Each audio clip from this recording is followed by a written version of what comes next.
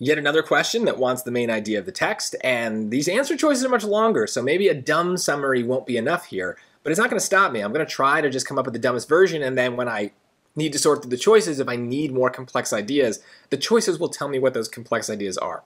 So let's just simply go to the passage, see what we can get out of it. Believing that living in an impractical space can heighten awareness and even improve health, conceptual artists Madeline Jins and Shusaku Arakawa designed an apartment building in Japan to be more fanciful than functional. Okay, more fanciful than functional, right? So impractical can be good. That's what I'm getting there. A kitchen counter is chest high on one side and knee high on the other. A ceiling has a door to nowhere. The effect is disorienting but invigorating. Disorienting but invigorating. These are strong words. After 4 years there, filmmaker Nobu Yamakao reported significant health benefits. So this place is weird, but good. That's my dumb summary, okay? Is it going to be enough to get the whole thing? Maybe, maybe not. Let's see. All right, choice A.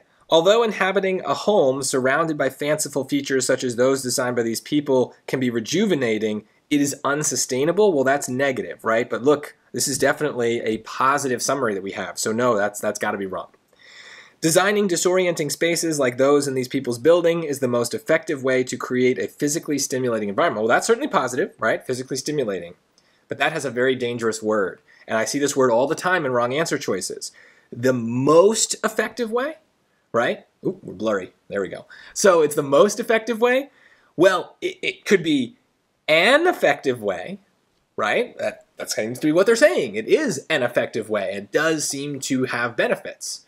But to say it is the most effective is a huge step in the wrong direction, right? That is way too far. We do not get into a comparison of all the different types of ways of designing a house, so we are not allowed to make this big sweeping claim.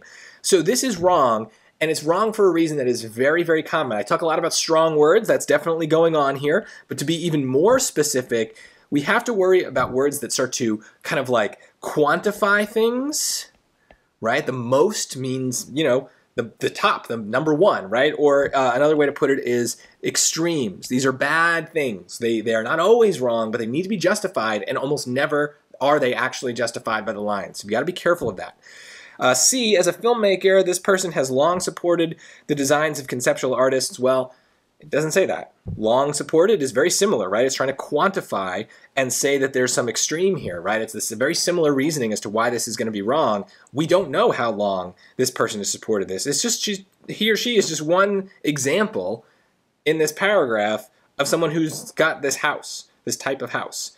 So I don't know how long that they've supported it. I don't know anything about them other than they live in this house and say it's pretty good. So that seems wrong too. It's probably D. Let's make sure. Although impractical, the design of the apartment building by these people may improve the well-being of the building's residents. So it's positive. It says it's impractical, though, so that's kind of something that started off the whole passage. That's good. And then it also has a nicer word, right? If we were just kind of comparing the word may compared to the word most, right? That's a big difference. If something is the most effective, it is the number one single best way to do something. If it may improve something, it may or it may not, right? There's wiggle room in that word. And so those are the kinds of choices that we like. Again, it's not the case that most is always wrong and may is always right, but there definitely are odds stacked against the word most and in favor of the word may. So you'll see as you practice, these kinds of patterns tend to appear in lots of different questions, and you want to train your brain to notice those words the same way that I did, right? As soon as I read them, I was like, oh, that's a problem word, or at least that's a word I have to think about. You're not used to that, but it's an important part of the SAT so that you can sort through these long answer choices very quickly, especially too because these are words that you might not notice in your daily life. We tend to ignore these as kind of connector words, and we don't think about them as conveying much meaning, but on the SAT, they could absolutely be the difference between right and wrong.